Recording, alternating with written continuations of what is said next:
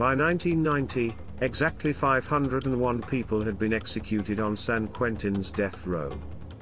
One that stands out is Alfred Wells. Wells had been a prisoner on San Quentin's normal prison block serving time for a burglary charge in the 1930s. During that time, he was ordered to help construct the prison's gas chamber along with other prisoners. Wells was released on parole, and when he got back home, he started dating his half-sister. After a family argument, he killed his half-brother and 2 other women. He was arrested, and in 1942, he was killed in the very gas chamber he had helped build less than a decade before.